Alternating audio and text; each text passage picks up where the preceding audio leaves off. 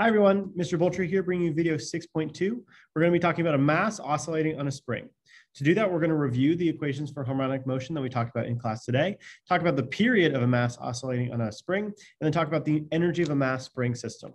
First, to review the equations that we talked about in class, is we sort of made an analogy between simple harmonic motion and rotational motion by looking at just the y coordinate of the motion. So we look at just the y coordinate of the motion, it actually looks just like our kind of sinusoidal simple harmonic motion. And by doing that, we also dove into kind of the whole polar coordinates of it all. Is if we look at the position x, or in the example that we talked about, y equals the amplitude times the cosine of omega times the time. Except it doesn't always start perfectly at the 0, 0, or whatever position we want it to start at. So sometimes we have to add in a phi, which is a phase shift to the left or to the right, depending on the initial conditions where it started. Once we have an actual problem, we can just substitute in numbers for the phi, and then it just simplifies out a little bit. But while we're talking about this sort of theoretically without a specific problem, we have to include the phi. And then if we take the derivative of that, then we get the velocity function. And remember, so the derivative of cosine is negative sine. And don't forget to also take the derivative of the inside, which is how we get our omega out here. And then one more time, we take the derivative, and that's how we get the acceleration function. So these are the equations for simple harmonic motion. And in this, the one really convenient thing about this is that the top equation, the position equation, is on your formula sheet. So we can just take the derivative twice to find the acceleration, or once to find the velocity. And the other thing to point out about this is that the amplitude, that's the maximum position. The amplitude times the angular velocity, that's going to be the maximum velocity. And this right here, that's going to be the maximum acceleration. So some of the things that you need to know are, where does it have a maximum velocity? Where does it have a maximum acceleration? Where does it have a maximum position? Where are the zeros of all of these functions? So that just relies on knowing the sine cosine functions and just being able to think about, well, it's moving the fastest when it's going through its equilibrium position, and it has its maximum acceleration when it's farthest from the equilibrium position. So using those equations, we can actually do some pretty interesting things. Let's first look at a mass that is on a mass spring system, a mass that is oscillating horizontally as it's attached to a spring. We could do the same thing vertically. There would just also be force gravity in there. And since force gravity doesn't change, then it's actually, all the math is still going to work out, but it's just a little bit easier if we look at the horizontal system. So then the only force acting is the force spring, which is equal to, if we remember back to Unit 2 Hooke's law, negative times the spring constant times the displacement, which the negative is really important and good because that makes it a restorative force. It's always going back to its equilibrium position. And it's also good that this is proportional to x, because that is one of the conditions for simple harmonic motion, is that the restorative force is proportional to the displacement. So since the force spring is the only force in our horizontal system, we can say that using Pham law, the mass times the acceleration equals negative k times x. And then just solving for acceleration, we can say the acceleration equals negative k divided by m times x. This is just all basically simple rearrangement. And you'll see in a minute why I've written it like this is actually because we have an equation for the acceleration and the position of simple harmonic motion. So since we know that the force of spring puts it in simple harmonic motion, we can substitute in the acceleration and the position, which makes it look a lot worse. But actually, this is good because there's a lot of stuff here that can cancel. I know it looks ugly, but there's a lot of stuff here that we can cancel out. So we have negative on both sides, the amplitude on both sides, and this cosine function on both sides. So we can actually cancel all of those out, and we're going to be left with the omega squared, which is the angular frequency squared, which is our analog to the angular velocity, but since we're talking about not velocity, we're talking about frequency, it's our angular frequency squared equals k over m. So this is really good. This is a really important and powerful equation that we can rearrange and use in different ways. So our angular frequency equals k over m, we could rewrite as, just if we want to look at one angular frequency, equals the square root of k over m, which if we think back to our last video where we talked about the angular frequency equals 2 pi over the period, we can substitute this in for the angular frequency and find that the period equals 2 pi times the square root of m over k. You'll notice that we had to flip it just in the algebra rearrangement.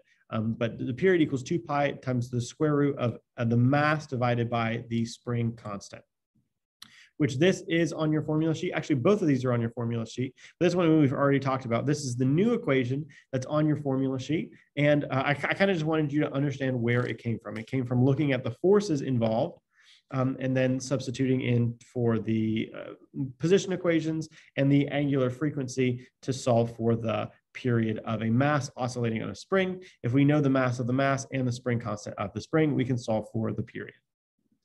Now, this is important because you'll notice that in the equation, there's nowhere in there is the acceleration due to gravity, because this equation also applies for a spring that's oscillating vertically, which is just really interesting because you can take the same spring mass system and bring it to the moon and it'll have the same period, which I don't know, I just think is really interesting. And then also the amplitude, it doesn't matter if you stretch it down a little bit or stretch it down a lot, it's going to have the same period. It'll just, this would be this period or this period, it doesn't matter based on the amplitude.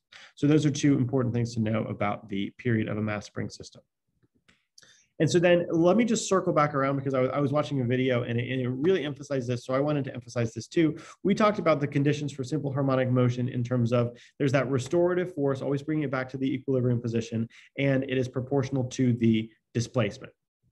But there's actually another kind of more powerful, more broadly used condition for simple harmonic motion, and I wanted to show you this example. So we have our acceleration equals negative k over m times x, but we also know that the angular frequency squared equals k over m. So we could rewrite this as the second derivative of the position, basically the acceleration equals negative times the angular frequency squared times the displacement. So this, remember when we were talking about the restorative force is proportional to the displacement or how far you are away from the equilibrium position. And this is the condition written out mathematically. This is the condition that needs to be met to satisfy, to say that something is in simple harmonic motion. So if a problem says, show that this object is in simple harmonic motion, you would need to basically prove that this is true, which you can do very easily by doing what we did up above, which would get you to this equation. And then you can say, oh, well, since the angular frequency equals k over m, then I can prove that this is true. And therefore a mass spring system is in simple harmonic motion. But you can use this equation to prove it for another system as well. So this is not on your formula sheet, but it's definitely worth memorizing. That's why I put a big yellow box around it. Okay, the last thing that we're going to talk about today is the energy of a mass spring system. And we're going to do that the same way as we're going to make it look really ugly, and then some things are going to magically cancel out. So first of all, the energy of a mass spring system is the kinetic energy plus the spring potential energy, because it's just moving back and forth to the left. And some things, again, that you need to know is where is kinetic energy the highest? That's where the spring potential energy is going to be the lowest. At its equilibrium position, it's moving the fastest. Where's the spring potential energy going to be the highest? Well, that's when it reaches a stop at the very far edge, because the kinetic energy there is going to be zero. So those are just some like conceptual things that they like to ask questions about. But if we actually dive deep into the math, if we were to be asked, solve for the total energy of the system, we could do that. Because we know the equation for the kinetic energy, we know the equation for the spring potential energy. So if we're given all these values, then we can solve for it.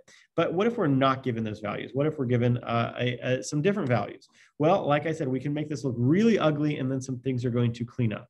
So we can substitute in for the velocity, and we can substitute in for the position, which this doesn't look like it would help at all, but I promise it will. So using this very ugly equation, what we can do a couple things. Well, first, here I have an omega. And I know from what we just talked about that the angular frequency equals, the first thing I'm going to do is I'm going to distribute these squares. Just a squared, omega squared, sine squared, a squared, cosine squared. Distribute the squares. That's going to help us in a minute. And then I'm going to do what I talked about, because we know that the omega squared equals k divided by m.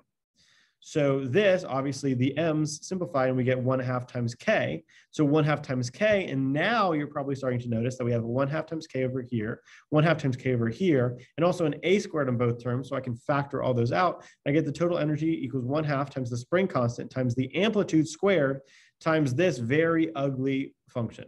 But thankfully, pre-calculus, to save the day, we can use one of our trigonometric identities in that sine squared plus cosine squared, sine squared of theta plus cosine squared of theta equals 1. And notice that basically the theta, the thing on the inside of the sine squared and the cosine squared, are the same. So we can use this trigonometric identity and say that the total energy equals 1/2 times the spring constant times the amplitude squared, which I just think is really cool that you can go and simplify all of that information down to this really easy to use information. So all you need to know is the amplitude, the maximum displacement, and the spring constant, and then you have the total energy of the system. which makes sense because when it is at its maximum amplitude, its farthest stretch, that's when the kinetic energy is 0 and it is all spring potential energy. So this makes sense. We just set it to where the kinetic energy equals 0 and it's all spring potential energy and you get the same answer. But I just kind of wanted to show you how all the math cleanly gives you this equation. Which this one's not on your formula sheet, but it's worth, you don't even have to memorize it because we can just think, where is the spring potential energy? The max, that's when the kinetic energy equals 0, and that's going to give us our total energy. So this is Mr. Boltri wrapping up video 6.2 on mass spring systems. We're going to do some practice problems in our next class, but for now, go Bears.